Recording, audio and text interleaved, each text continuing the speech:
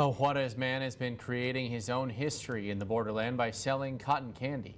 He's well known in Juarez, but people here might recognize him as well. ABC 7's Heriberto Perez got the chance to walk with him in downtown Juarez and introduces us to El Yuri.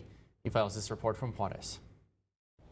Roman Telles is well known in our sister city of Juarez. His unique personality and sense of humor have allowed him to become a recognizable figure in the borderland. Pues ya tengo arriba más de 30 años vendiendo algodones de azúcar. Roman Telles has been selling cotton candy for over 30 years now. It was an inheritance that got from his grandfather, and he continued his legacy.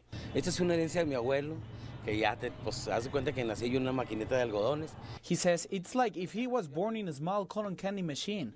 Telles is not known by his full name. He actually is recognized for the nickname El Yuri. It comes from the Mexican actress and singer Yuridia or Yuri. People see him on the streets and call him El Yuri because of that. He has dyed his hair for over 27 years. It's when the nickname started for him.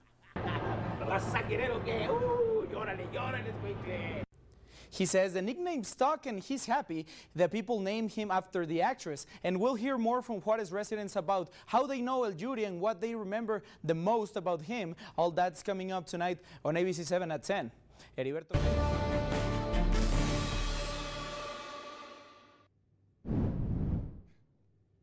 Well, that wasn't supposed to happen. We'll just call it for what it is. Yeah, I don't know what happened. I don't know where that came from. Change it up a little bit. Right? I guess that's a tease to what's coming up later in sports. But in the meantime, we want to get to you first, Doppler.